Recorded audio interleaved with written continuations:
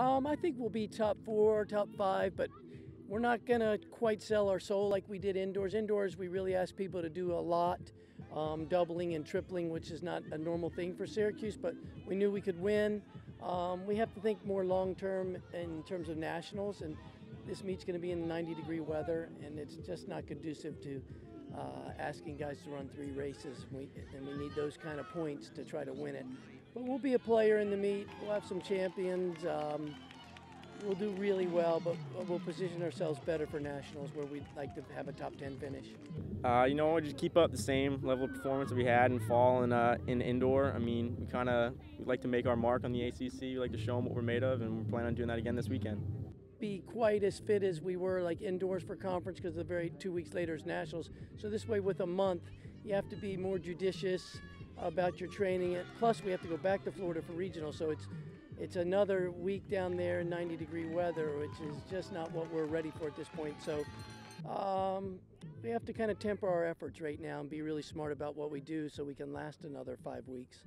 Always want to be top 3 basically at ACC's, first team all ACC.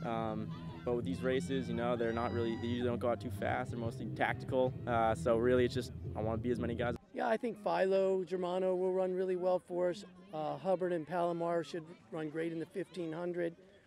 I expect a few more guys, maybe Mickey Burke or somebody young to step up in the 5 or 10.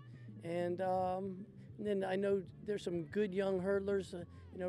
Floyd, we think he'll run really well, and hopefully Lee will run well in the 100. We'll do okay. It'll be kind of like indoors, just not quite as bold. Just excited. I mean, this is just really this weekend is just another. It just gets us even more ready for the end of the season. So we're just going to use it, get a little more experience, get ready to race these guys again in a few weeks, and then hopefully in a month out in Oregon. I really hope to see Margot and Shay run well in the 10. Margot's the defending champ. She seems to be coming around just at the right time. Shay always runs well at the ACC meet.